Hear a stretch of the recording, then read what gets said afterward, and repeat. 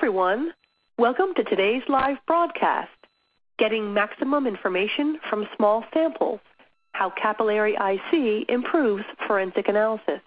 I'm Laura Bush, Editorial Director of LCGC, and I'll be your moderator for today's event. We're delighted to bring you this educational web seminar presented by LCGC North America and sponsored by Thermo Fisher Scientific, a world leader in serving science. Thermo Scientific provides analytical technologies, reagents, consumables, services, and software for cutting-edge scientific research to routine industrial applications. This web seminar is part of an educational series to provide solutions to pressing application challenges. Now we have a few important announcements before we begin. First, this webcast is designed to be interactive, so we encourage you to ask questions during the event. You can type your questions in the Submit Question box located below the presentation window, and we'll answer as many questions as we can during the live Q&A session at the end of the broadcast. You can also enlarge the slide window at any time by clicking the Enlarge Slides button located below the presentation window, and the slides will advance automatically during the event. And if you have any technical problems viewing or hearing the seminar, please just click the Help button, which is also below the presentation window.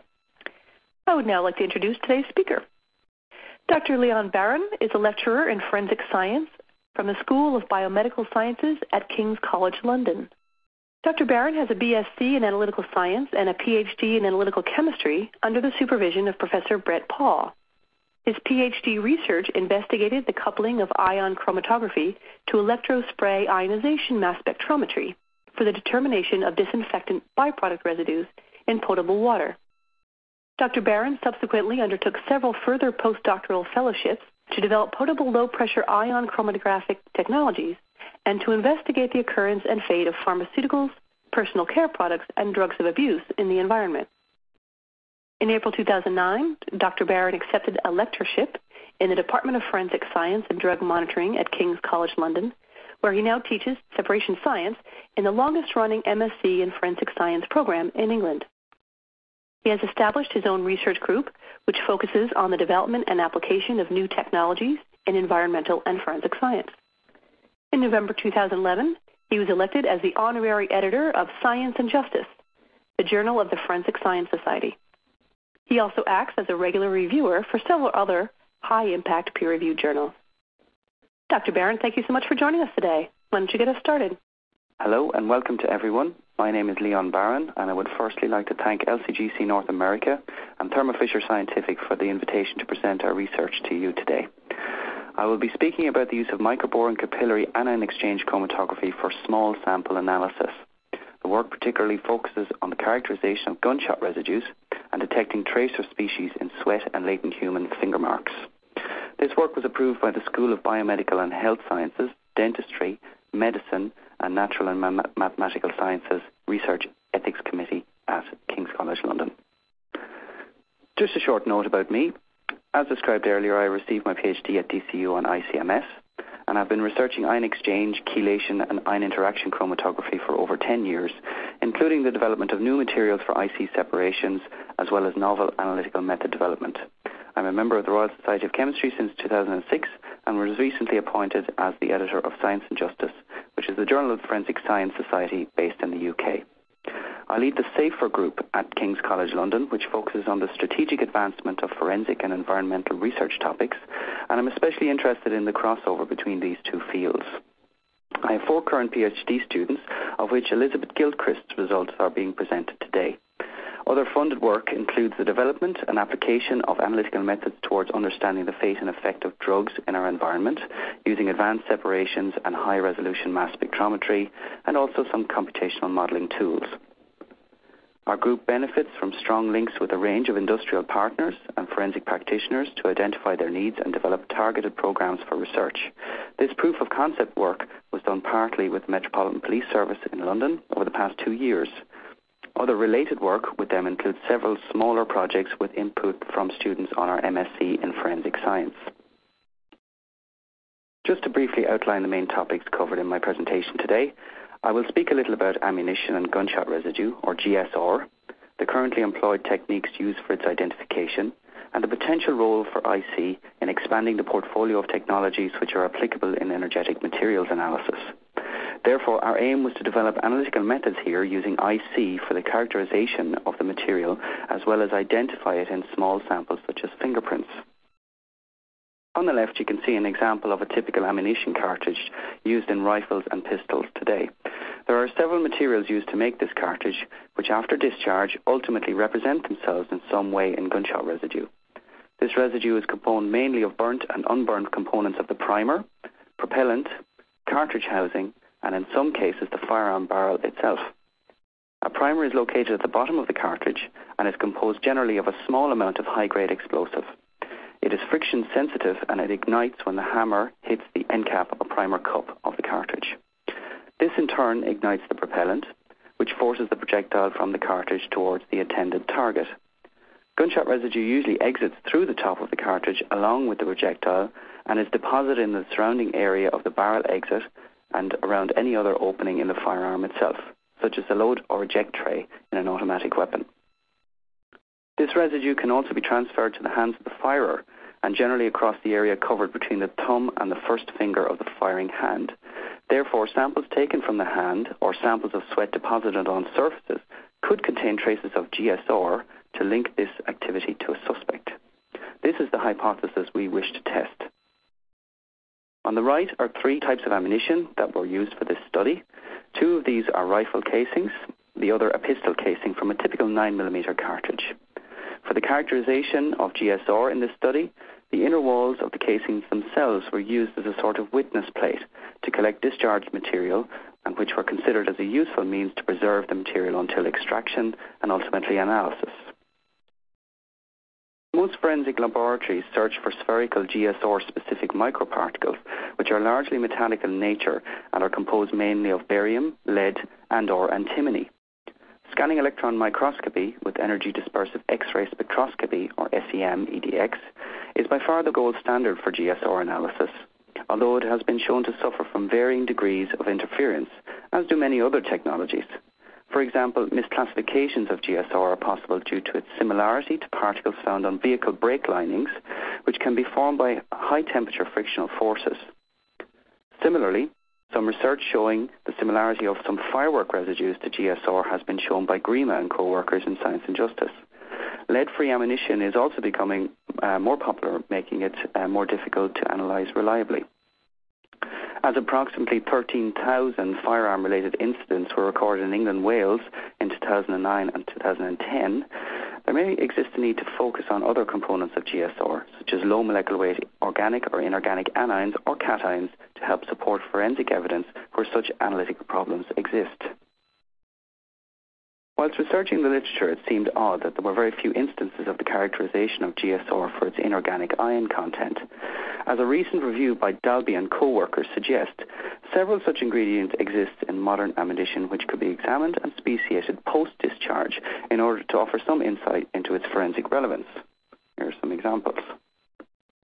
Only a handful of relatively old papers detail such composition with respect to IC and deal predominantly with nitrate and nitrate as tracer species.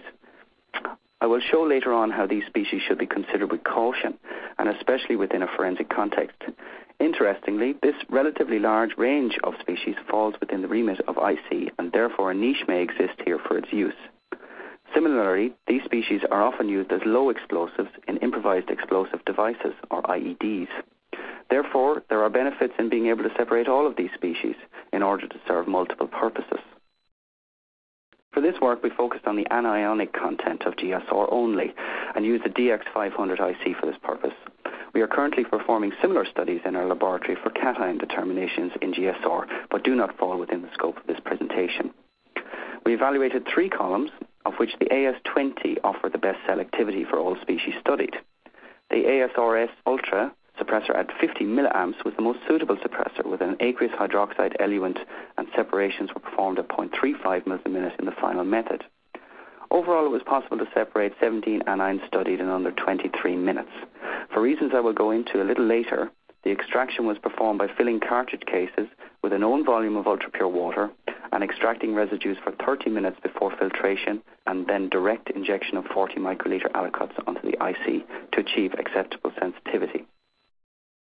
This slide shows the ion chromatograms obtained from the residues deposited inside all 3 ammunition cartridge cases. As you can see on the left, up to 15 species were present in some cases.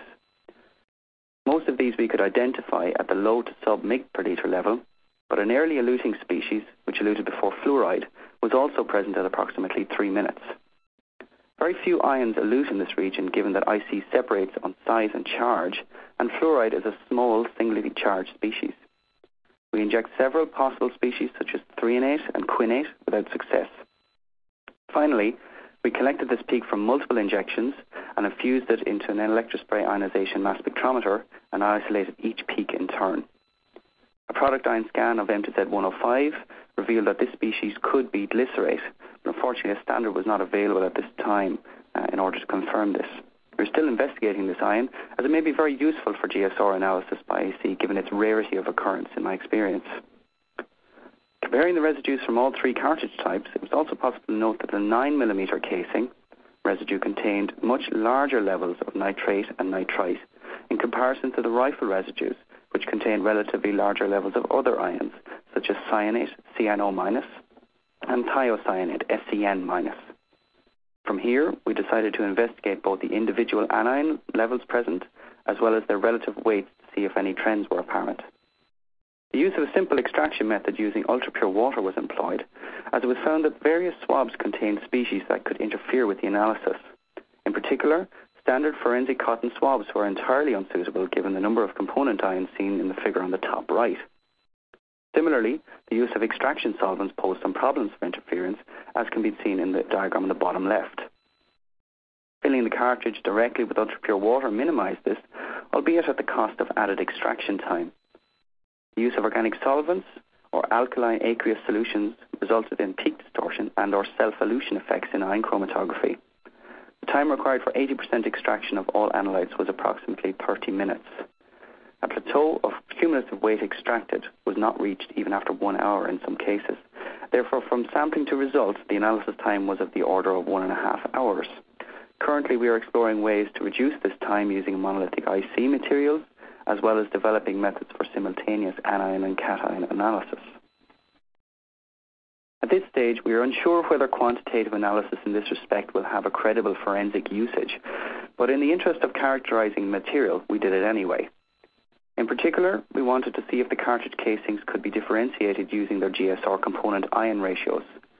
As can be seen on the far left, the ratio of nitrite to nitrate affords little discriminatory value between casings. However, the ratio remains fairly constant at 1:1, which could be used very loosely to identify it as an energetic material, possibly, but only where the residue is likely to have been preserved. This ratio could be altered from environmental interferences, as I will show later. Coupled with interferences from extraction, use of nitrite and nitrate ratios as GSR markers in trace analyses should be used with extreme caution, in my opinion. However, when examining other ions, such as cyanate and thiocyanate, some differences between the residues could be determined. This may be of some use in forensic analyses where a single 9mm round is recovered, but the brand may not be identifiable by other methods, such as a physical identification. The residue on this casing, as well as the firearm, could also be potentially used to link both using this ratio. These ions were present in the mg per litre range, which is unusually high for environmental interference to be significant. Both are rarely seen together at such an appreciable level in other sources in our experience, environmentally or otherwise, whereas nitrite and nitrate commonly occur together in environmental samples in particular. Here are some examples of typical sources which could interfere with single ion identification or interrupt ion ratio determinations by IC, especially at the trace level. As mentioned earlier, brake pad residues from vehicles can be misclassified as GSR. However, while some GSR-relevant ions were present, such as nitrite and nitrate again, here IC could be used to show that these were not similar in their ion content or ion ratios, especially when considering cyanate, thiocyanate, and the potential unknown glycerate peak. To further iterate the point, nitrate was observed at appreciably high levels in the laboratory mains water supply. Chloride, sulfate, carbonate, thiosulfate, as well as some low levels of organic acids were also present, but none interfered with GSR-related species. Following the characterization of GSR, we were very interested in the possibility for detection of energetic materials in single latent human fingerprints left at a crime scene. Similarly, if detected, we also wanted to understand whether these materials would persist in successive fingerprint depositions. For this, we investigated capillary IC as a means to achieve the required mass sensitivity by reducing system dimensions. The weight of a fingerprint varies greatly with temperature and print size, for example, but it is approximately of the order of about 50 micrograms. We used an ICS 5000 system from Thermo Fisher Scientific for this work. New resin materials have recently become available with the introduction of this system, and we were particularly interested in a comparison of monolithic and particle pack columns on the capillary scale. For those of you who are not familiar with monoliths, these materials represent a single piece of solid porous stationary phase which is placed inside a column housing. This format is therefore very different to traditional columns which have several tightly packed particles inside. Their porous nature results in lower back pressures, allowing higher flow rates to be used, which may in turn reduce analysis times. We investigated the MAX 100, which is a very similar phase in its selectivity to an ion pack AS11HC, and we were interested in whether we could increase the speed of our analysis. We also investigated the same phase used in the microbore separations we showed earlier, the AS20, but this time on capillary scale. These phases are particularly suitable for the determination of perchlorate, which is often used in explosives. In the end, we decided to go with the packed phase given the extra separation selectivity it offered. The other conditions listed here represent the ones optimized using the AS20 phase. However, as you'll see shortly, the MAX 100 was sufficient for the separation of multi-component mixtures and offered some time saving for analysis. Most importantly, you can see that the injection volume was only 0.4 microliters, roughly 100 times less than that required for our microbore method. Injection of such a small amount was achieved by means of a 4-port fixed internal loop valve. I'll touch a little later on the sensitivity we achieved with this method, but first we wanted to explore the performance of both phases for energetic material separations. We wish to investigate any evidence of high mass transfer and efficiency, as well as the possibility to run samples faster using monolithic ion exchange columns.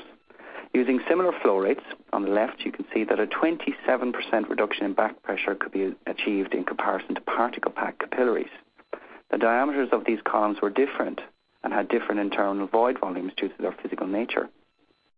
Overall, we could pump a maximum flow rate of 18 microliters per minute before safe system pressure was breached using the monolithic column. The possibility for faster flow rates could naturally be achieved by removing a system back pressure coil, which is normally required at lower flows to make electrolytic devices perform optimally. When examining matched linear velocities, which was a more appropriate way to compare pressure drops on columns of different dimensions, a 55% reduction in pressure was observed with the monolith.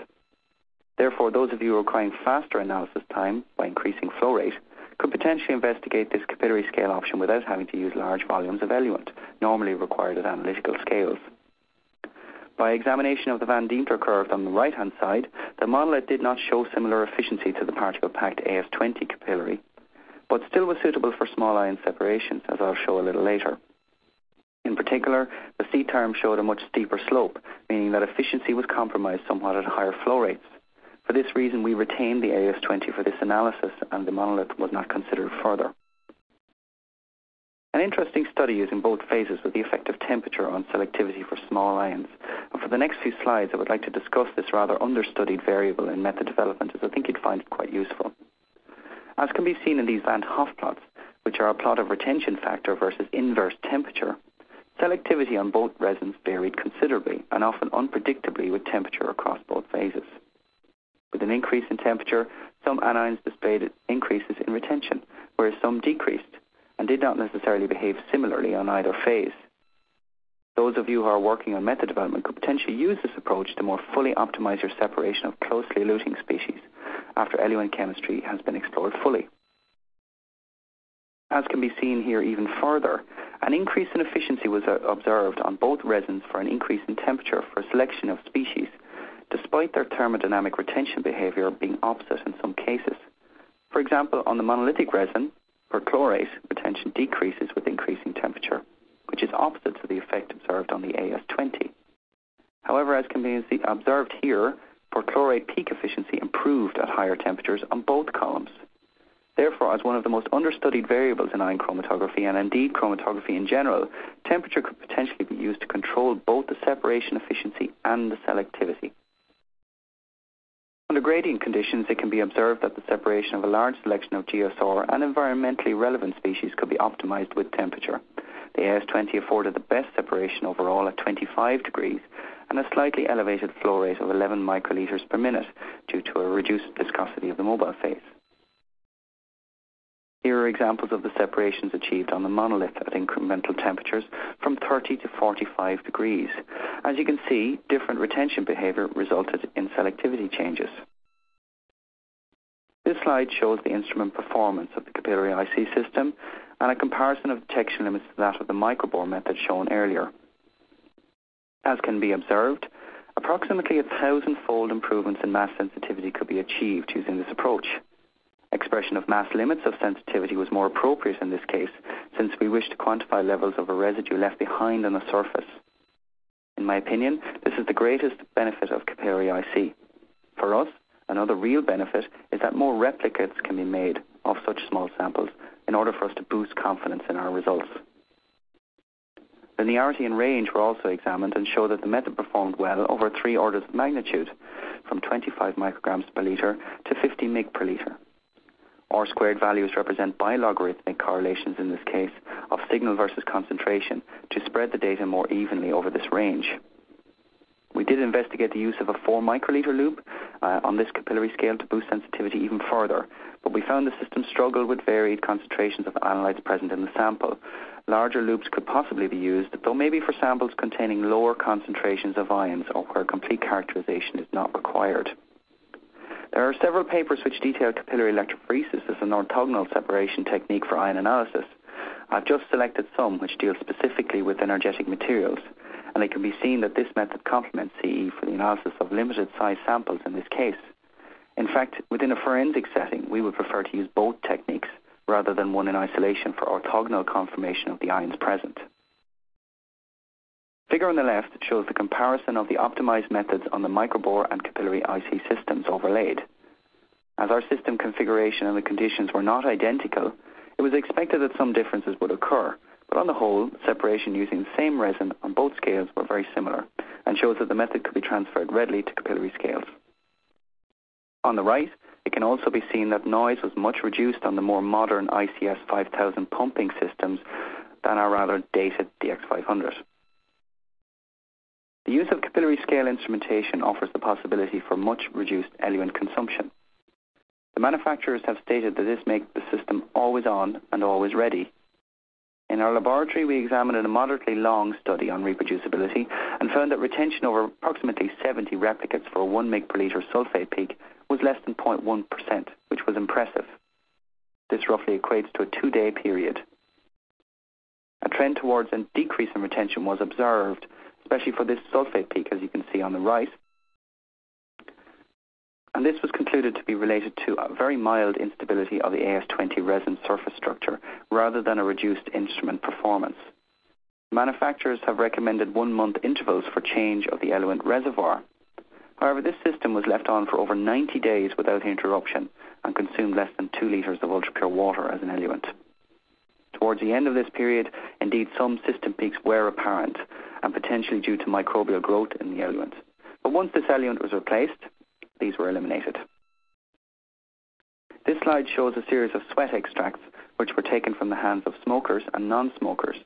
Previous research has showed that thiocyanate can be used as a marker for smoking behavior, and it was observed here in the sweat of smokers along with benzoate. If at appreciably high levels, then this could interrupt an ion ratio. However, as can be observed, and despite the complexity of the sample, thiocyanate was present at very low levels in comparison to that found in GSR. Here I've shown an example of several extracts of single latent human fingerprints taken before and after discharge of a firearm. In collaboration with the Metropolitan Police Service, we collected fingerprints from donors after 3 successive shots of a 9mm Glock pistol, which are deposited on glass microscope slides. As can be seen on the right, some ions are more expressed after firing than others. In particular, B shows elevated levels of nitrite and nitrate, which I mentioned before may be traditionally linked to explosives and GSR. T and D show very minor increases in the unknown early eluting species as well as cyanate.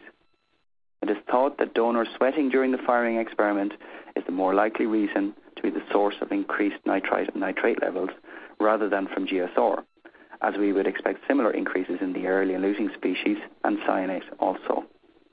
The ratio of all species should also match that of the GSR extract to some extent. It seems from this preliminary study that less than 0.1% of the residue on the inner wall of the cartridge could be detected in deposited fingerprints. Rather than this being a fault of the method giving its femtogram to picogram sensitivity, it is likely that these simply do not transfer appreciably to the thumb of the firer during discharge. However, we did detect it even at this low level, even if it was quite small.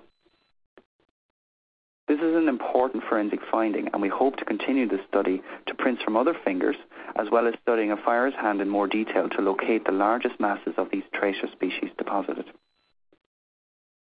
Black powder substitutes are commonly used both as propellants in muzzle-loading rifles and as low explosives. We could determine direct contact with such materials very easily in deposited fingerprints, and levels of perchlorate, benzoate, and nitrate could all be observed clearly, as you can see. The material was handled for less than 10 seconds, any excess wiped away until it was no longer visible to the naked eye, and then fingerprints were deposited on glass slides. Furthermore, we examined the persistence of these materials as a depletion series. Depletion series are used regularly to test the sensitivity of traditional fingerprint chemical development techniques by successively placing fingerprints on a test surface. The assumption is that less material or sweat is deposited as a mark in successive prints and can be evaluated using several donors with different sweat expression behavior. In all 5 deposited fingerprints in our study, perchlorate, benzoate, and nitrate could be detected at comparable ratios to that in the original black powder substitute. Also, after depositing contaminated fingerprints, donors were asked to wash their hands in ultrapure water and donate one single print to determine if the material remained on the hands. No trace was observed in prints after washing. Therefore, it is likely that persistence is low and that fingerprints recovered at the scene may be used to establish a relevant time interval. Ultimately, the potential for linking criminal identity to activity through the analysis of fingerprints could therefore be established using this technique under these circumstances. Conclusions. We were able to detect a range of GSR-related species and in some way differentiate the ammunition type used. Most importantly, the transfer to capillary IC was smooth and offered superior mass sensitivity, as I showed earlier. This, in my opinion, is the greatest advantage of these systems, coupled with a very low eluent usage. More work is required to understand the deposition of these GSR species on the hands after firing, but as a first attempt, it was possible to detect it. However, direct contact with low explosives was possible by analysis of latent human fingerprints. Apart from those experiments discussed previously, we do hope to carry on by developing ICMS-based methods, as well as finish off some similar work examining cation content in GSR. For those of you who are interested, this work was accepted in January to analysts and is available online as an advanced article. I have listed other relevant published work here using an array of IC technologies and modes that may be of interest to you. So finally, some acknowledgements. I would firstly like to thank Dr. Norman Smith, who is the second supervisor of my PhD student, Elizabeth Gilchrist, on the far right of the picture. This represents her hard work over the last 12 months or so. I would also like to thank the Metropolitan Police for assisting with the firearms study and Thermo Fisher Scientific for the loan of the Capillary IC system. Finally, I would like to thank you for listening, and if you have any queries, I'd be happy to try to answer them, either via email or after this presentation. Thank you. Back to you, Laura. Thank you very much, Dr. Barron. That was a very informative presentation. Before we get started with the question and answer session, I would just like to remind the audience how to submit questions. You can type your questions in the small text box that is located in the lower left-hand side of your screen, and then you just have to click the submit button, and we'll answer as many questions as we can. Okay, so let me refresh my list here, and let's start in with the questions. So Dr. Barron, here's the first question. What weights of anions detected were present in fingerprints? Okay, the weights detected in the fingerprints varies between individuals, really, but approximately we saw orders of 30 nanograms to about 2.7 micrograms. That was kind of the range that we saw in the fingerprints we studied. That may be even more wide or expanse. It just was on the small sample set that we had. Very good. Thank you. And what concentration sensitivities could you achieve with the two systems? That's a good question. A lot of people considering the capillary system will think that it will give you enhanced concentration sensitivity. The microbore method that we developed, the range of sensitivities, concentration sensitivities we got were between 3 and 88 micrograms per liter for all species, and the capillary system was relatively similar, albeit a little bit lower on the front end with 0.7 to 64 micrograms per liter. So concentration sensitivity is quite similar. The advantage really is the mass sensitivity, because it's the GSR and explosive residue is left on a surface, and also that we consumed very, very small amounts of eluent over the time period of the study. Okay, very good. Let's see, another question from a user. What concentration sensitivities could you achieve with the two systems? No, that's the same. That's the I'm same sorry, question. I just read you the same question. That's all right. So next question. Did you rinse the swabs before analyzing their ion content? Did we rinse them? We analysed dry swabs and swabs with rinsed with deionized water. There was not a really big significant change in ion concentrations. It got a little bit cleaner. The cotton swabs are commonly used to collect samples for IC and as well in forensic casework. So I think this study shows that maybe other collection methods should be considered, especially using IC in order to prevent contamination. Very good. Let's see. And why did you analyze drinking water? Well, I think my background is in environmental science. I did my PhD on drinking water. So we did quite a lot of work at that time period on trace species in drinking water.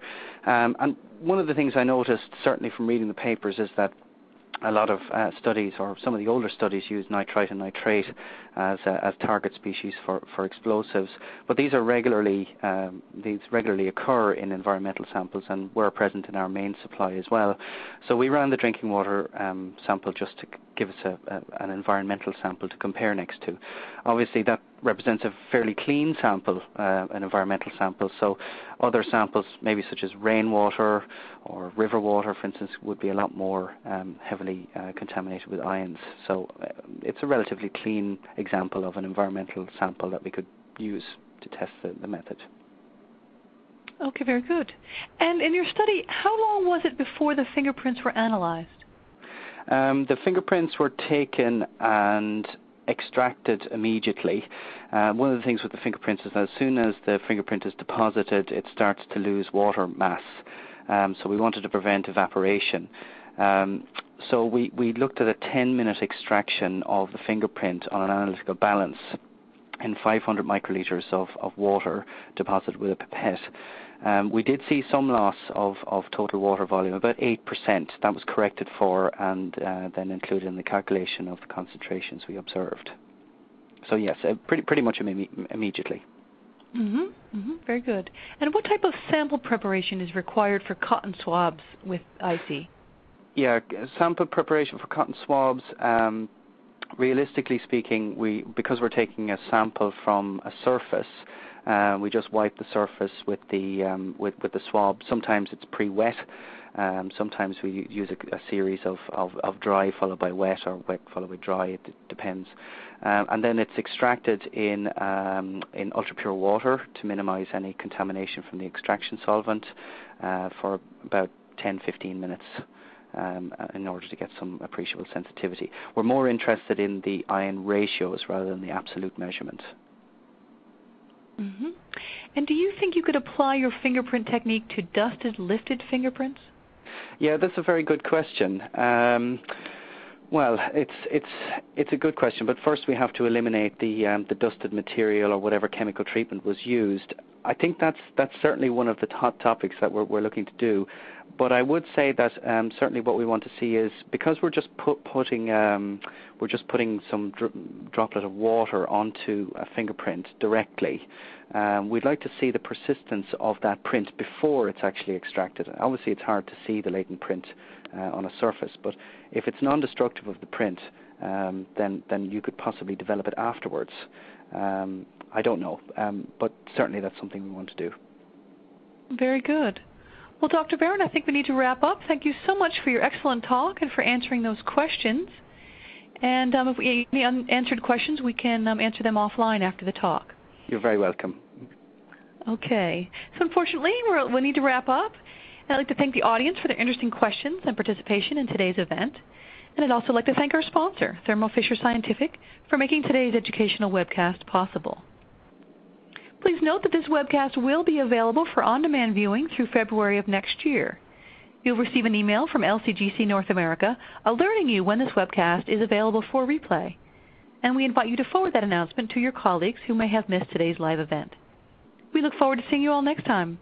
Goodbye.